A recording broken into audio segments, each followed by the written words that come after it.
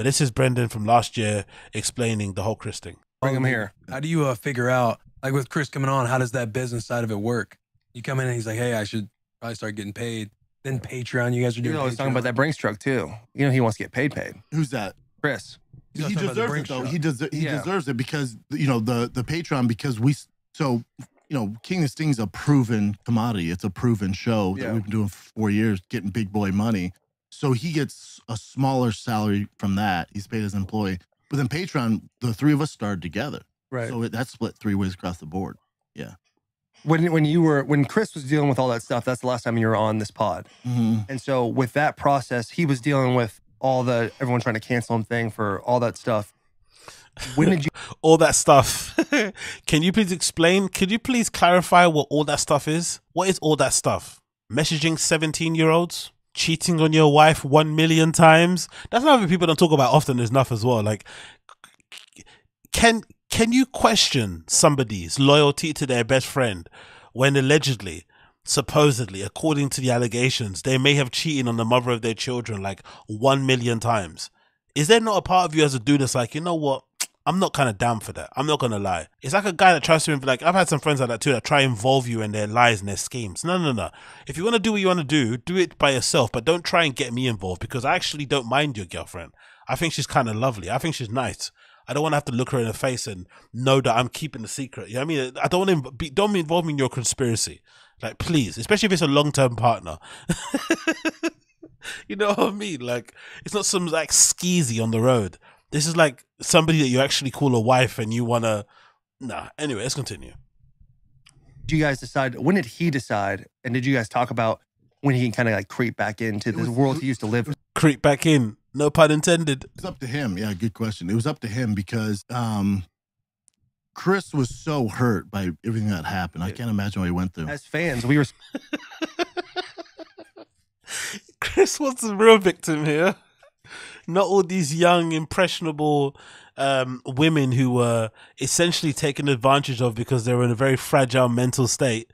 No, none of those women that had to get brandished with his initials on them in order to prove their love to him. None of these women who have to fucking embarrass themselves and humiliate themselves by sending pictures of themselves on a somewhat hourly basis to Chris to prove that they were still one of his quote unquote babies. No, they're not the victims. Not the literal children. Chris D'Elia, gotta love it. Sitting there like, damn, like, broken hearted. It's not true, and it's not. You know what I'm saying? Yeah. I'll argue, and if you want to argue, I'd love to do it. No, What? Hold on. What did he say? True, and it's not. You know what I'm saying? Yeah. I'll argue, and if you want. That's what I'm curious about. Hot take.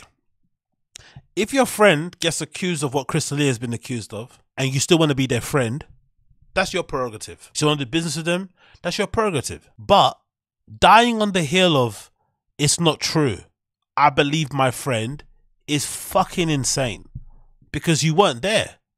You don't know. And also, if it then transpires that it was true, you're risking your career for your friendship, and you should never do that. I remember in the beginning when the whole thing went down with Brian Callen and shit, for a long time I was like, why isn't Joe saying anything? Joe's been going, like, the Louis C.K. shit happened, right? Joe did not shut up about the Louis C.K. shit. He was all the time talking about the Louis C.K. situation. The 2 female comedians agreed to it. It's a kink that Louis C.K. has. It's well known. Cancel culture is bullshit. Like, he was going on and on about the Louis C.K. cancellation. He wouldn't shut the fuck up about it. Eventually, it transpired that maybe the allegations about Louis C.K. weren't what they first was fucking intimated. Fair enough. And he essentially got welcomed back into the fold, or he just came back into the fold. No one really cared. And he's still a beast of a comic, one of my favorites, clearly. But at the time, Rogan didn't shut up about it. Then a similar situation happens to Brian Callen. Don't get me wrong, not the same type of offense. You know, asking 2 female comics if you can jerk off in front of them, whatever it may be, however gross that is definitely not the same as allegedly raping people. I understand. But I just couldn't understand why Joe wouldn't speak up for Brian Callen when he was going to arms for Louis C.K. and defending him at every fucking point and talking about how flipping unfair it was and whatever it may be. But then I remembered, I wised up. I kind of put my big potted pants on. I was like, you know what? Why would you, if you're Joe Rogan, go out on a limb for Brian Callen and say that he didn't do what he's been accused of, when that could put in jeopardy your own career and your own platform. Why would you risk that? You don't know if that's true. You hope it isn't because it's your friend. Of course you're going to hope it isn't, but you don't know if it's true. So you're not, it would be really foolish to go out there and to platform him, quote unquote, to fight him, to fight for him, to plead his innocence when you don't know if it's not true.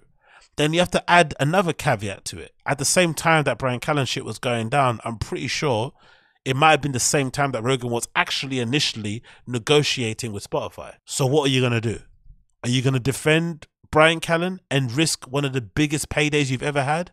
$300 million for a licensing deal on fucking Spotify, where after the deal ends, you can take your fucking IP back and do whatever you want with your podcast? Of course not. So it made complete sense why Rogan, like an adult, decided long term, I'm going to look after myself and my family and my future, and I'm going to shut the fuck up about it. And he hasn't spoke about it ever. I think there was a period of time after the Callen rape went down, he didn't mention Brian Callen's name for like a 1 year stretch.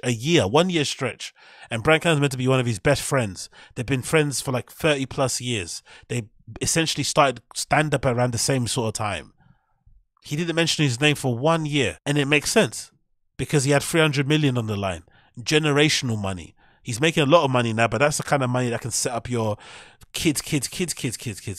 But Brendan's here fighting Chris D'Elia's case when there's like potentially hundreds of victims, and he's only been Chris D'Elia's friend for what? Maybe 10 years? I say less. Maybe 10, but I say less.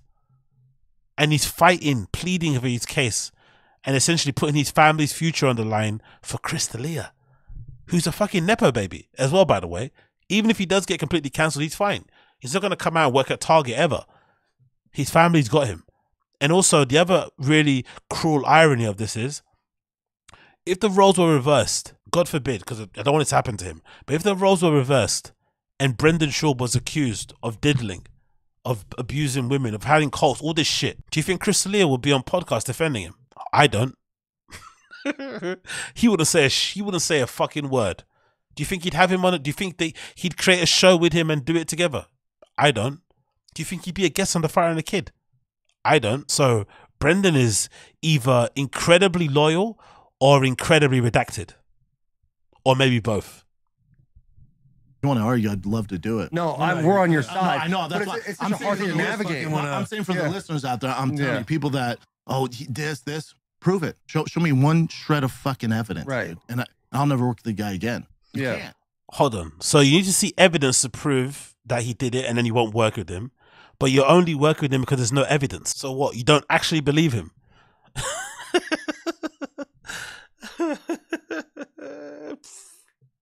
I'm confused. Estoy muy confido. How you say it in Spanish? Is it confido? Estoy muy confido. Spanish speaking people in the chat, let me know if you say I'm confused. Is it estoy? Or yo estoy muy confidudo. Am I saying that right? I'm probably not. Please help me. Estoy, how is it? Estos muy confido. Is that the word? How you say it? I'm sure there's at least how do you say that? How's that word say? Confundido. Estoy muy confundido. Muy bien. You can't. Yeah. But, these certain media outlets, they're not writing that story because they found nothing. They already doubled down. This guy's the worst ever. Well, what happened? Well, but we have proof.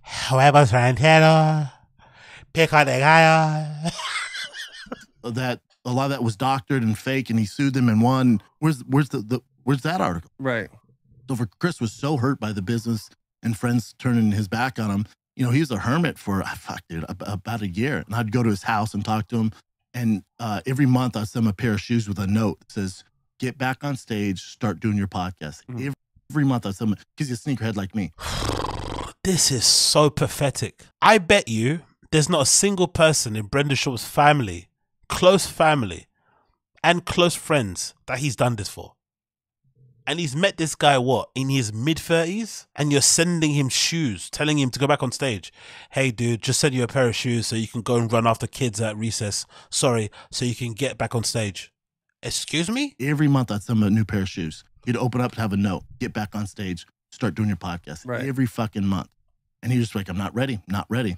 And then finally, after time, you know, I think, you know, he worked on himself a ton. You want to talk about a guy who's the poster boy of cancel culture? This is how it should work. It's fucking. I don't think he's got that term right, by the way. Poster boy of cancel culture. So you mean he should be getting cancelled? Is that what you mean? The poster boy of cancel culture. What kind of term is this? Come se dice? Rapist on the poster. And Chris D'Elia made some mistakes, no doubt, man. Yeah, but everybody makes mistakes. Correct. Yeah, every day. I just accidentally DM 17-year-olds from time to time. Like, oh fuck, not again. Not again. Oh man, what? You're 17. Whoopsie. Thought you were 71. Ha ha ha. What the fuck's he talking about? Made some mistakes, 100%. Anything illegal? Absolutely fucking not. Learned from it, worked on himself, does fucking 3 hours of therapy every single day. 3 hours of therapy makes a pedo go away. He's such a better person now. He should be the poster boy of cancel culture. What? So he's basically trying to say the cancel culture was a good thing because it got him to work on himself. But the unfortunate thing about this is that the documentary and the further article from Rolling Stones has been able to prove, and even Chris admitting that he went to therapy recently, that he was still doing the same shit just a year ago or even a few months ago. He was still doing the same shit. So all of this 3 hours of therapy a day, you know, press X for doubt on that one. Everything press X for doubt. Even the sending of the shoes once per month. Press X for doubt. Do you remember when he started the Schaub show? Brendan said he would change the shoe on the shelf every month. He didn't change it once. I think it was like a Yeezy or something. He didn't change that shoe once. And he's trying to make me believe that he sent that guy a pair of shoes. A pair of fakes every month. Yeah, all right. He's a better person, better human being, better dad. Like he had a kid throughout all. Hey, son. Hi, daddy. Why are you crying? Oh, man, sorry, son. I'm just crying because I've just realized how much of a better dad I am now that I'm not messaging 17-year-olds. It really helps. All this. And, you know. Had to make it so fucking hard. I knew Chris before all this happened. And, you know, Chris was tough, man. Chris was tough. He was a dark soul and just, you know, tough. Not a real human being. Like, he was a bit of a narcissist. And I love a bit of a narcissist. him, and he's so talented. I fucking love him. Now, Chris is a real dude, man. He would be salt of the earth, would do anything for you, man. So all it took was him being exposed as a potential pedo, an abuser, a creep, for them to suddenly turn into a human being. He shed the skin of narcissism. Okay. And he had to go through that experience. He came out like fucking Eddie Dufresne from Shawshank Redemption and fucking, you know, he crawled through some shit. You know, I'm as Morgan Freeman in Mexico in Saint Guatemala or whatever the fuck it is. Yeah. And Theo's there too. So it's like. And Theo's there too. They've all played this. Yeah, we're this little joke. Like, Theo's I'm there as Morgan. too. Yeah, and we're just, me and Theo were sanding the boat down for him, you know? To get waiting for him. Yeah. So it's just, that was a tough time, man. And I think for me, I struggled with it too. Sorry, dude. You're good. Killer Boots, man. I had to. That was Georgia Boot. Yeah. You know, that was a tough time, man. Because, you know, I come from same kind of, you know, same background as you guys, where football, it's a team. We 100%. Rally around each other. 100%. And, you know, before the pandemic, before all that cancel culture shit, we had a squad, man. We were like the comedy Rat Pack at the store and the podcast. Rat Pack alert. It's the golden age. Everyone's making money. We're fucking balling. And we all do each other's podcasts. Pandemic hits, cancel culture hits. And to me, having football in the fight background, I'm like, oh no, this is where we band together, dude. And we fight this shit. Yeah. Everyone just went, poof.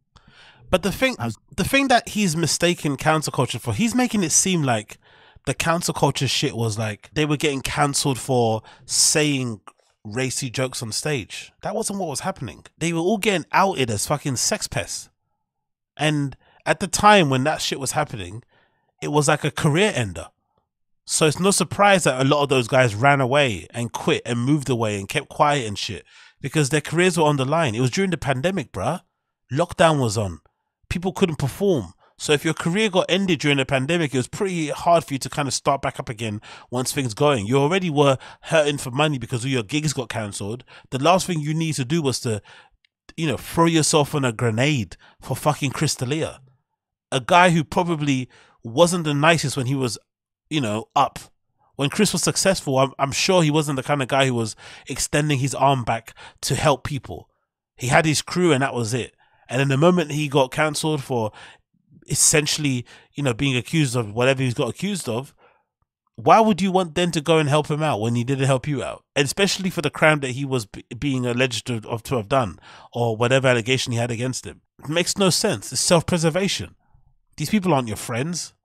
That's probably where he got mistaken from. He thought these guys were his friends. And like I keep saying, it's somewhat commendable that he's disredacted, that he thinks this is what friendship is. But Chris is only his friend now because he pays him. And I guarantee you, I say this, you know, with all certainty, if Brendan Schaub was accused of what Chris D'Elia was accused of, Chris wouldn't spit on him if he was on fire. He legitimately wouldn't. He would say, nice knowing ya, life rips, oops, and he'd keep it moving. He would not be on podcast defending him like this, let alone starting shows with him. He wouldn't. No shit. Dude, blew my mind. Callan was dealing with something right around the same time. Yeah, Callan couldn't come on Firing the Kid, man, for a year. You're kind of like, you went from having a squad to being like this lawless Avenger rolling around by yourself. To pick up and a lot of... Anyway, that's the clip. Fucking insane. Brendan's out here fucking, you know, trying to defend and fight for Chris D'Elia's honor. This clip is obviously from a year ago, so don't be confused and think it's something's happened recently. But if you have any confusion as to, or doubt as to what Brendan's mindset is and what he thinks about the allegations, that's probably what he thinks about them now. I guarantee you, he probably thinks exactly the same thing now. Nothing has changed in the slightest, which is really, really sad, upsetting, and makes me absolutely mad.